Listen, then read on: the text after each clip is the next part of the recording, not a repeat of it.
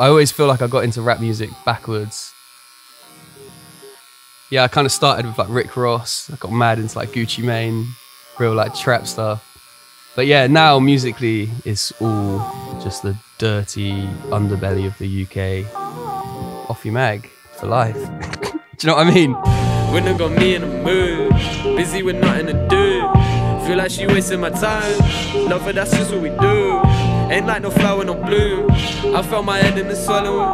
Couldn't tell you about the best of it. When I'm gone, they saying anything.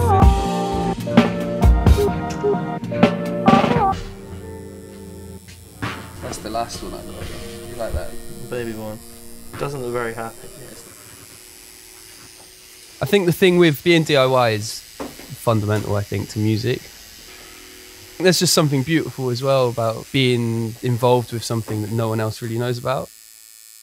The last few months have been wild, just been selling loads of mags, been playing shows. I interviewed one of my all-time idols. Honestly, I've never really had much faith in myself, but I do believe at this point that it could actually be a possibility, which to me is wild. Lost my marbles and I'm addicted. Too silly and I'm partly Eddie, I'm a hardy man. I'm addicted, so it's Bird but a hardly man. I'm a TARDIS fan, relocated. Alright, wheel it, wheel it, wheel it, wheel it.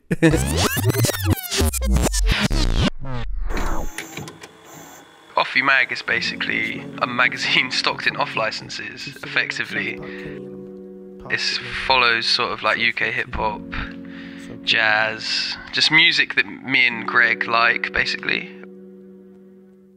We've got stockists in Amsterdam, we've got stockists in London. But yeah, no, we've got stockists all around the UK. Stockists in Leeds, Nottingham, I think in Glasgow a few as well.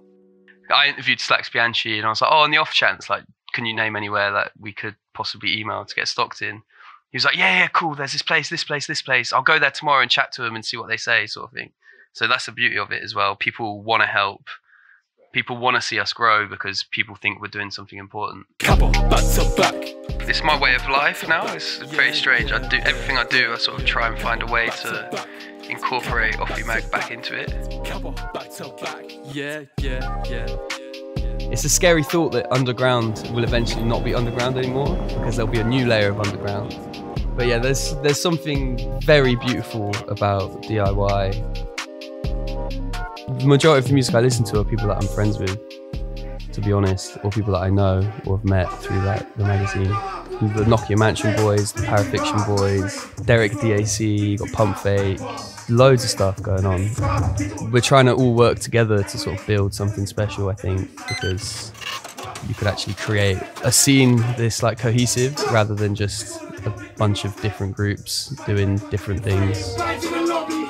I will end up DJing for everyone because nobody else has a DJ. I will stand there behind the decks for 6 hours straight. I don't get paid. And I do that because I want to see people do well at what they do. Music is a feeling, like music should give you something. So yeah, I feel like when I'm on stage, I'm always getting something.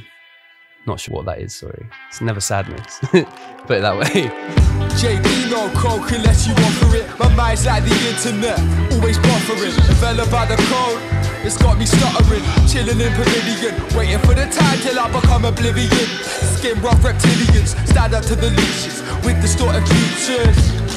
Carnivorous greedy creatures, they're out to eat ya, looming like the Reaper.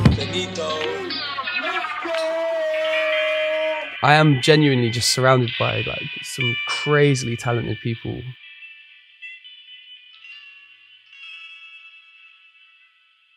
Me and Greg on stage at Jazz Cafe with 616 Devil Gang. It's me and Wick. Yeah, it's my goat, bro. That was backstage at Apple Sap. I got it at the banger thing, yeah. Sports Direct, it's literally a mug holder. Shout out to my boy Bone Slim. Look at this for merch though.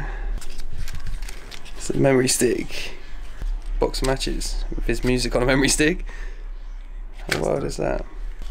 I spent 30 quid on this. Imagine spending 30 quid on this and getting it, and this is what you spent 30 quid on, and that's it, done. 30 quid. It's not even, it's photocopied as well. Just love it, bro. I can't not have it, do you know what I mean? I don't have any money either.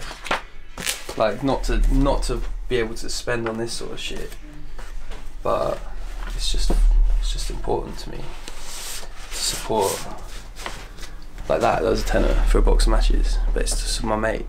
Got to support that. I've recently just been through a spell of like depression. I was just going through some craziness in my brain, but it's just how you deal with that, I think. And instead of just wallowing and just being sad at home, I would be out here trying to meet people. I got a radio show, be trying to learn. I learned how to DJ to sort of like cope with it. And it's taken me a while, but it has helped at this point now. Off Your Mag is like the biggest antidepressant of all because it allows me to do what I love, show it off to people. It's them little nuggets of joy that just like help you. And that's the thing, the nuggets are always getting bigger as well. The more you do it, the bigger your nuggets get. Anyone could give me 10 grand and be like, start a magazine. It's all well and good, we could be working with like massive people, but that's kind of not the point of it. We want to be like tastemakers. We want people to look to us for the latest music, and it doesn't necessarily need to be the next big thing. It's just people that we like, that we think other people will like. I don't need anything from it. I don't particularly want anything from it. I just want to see people who have talent do well with their talent. And all I do is just dig until I find someone who has like 100 plays on a tune and it's the biggest banger I've ever heard, which does happen regularly. Yeah, I'll take that to the bank and I will always cash that in. And yeah, no, it's a beautiful thing for sure.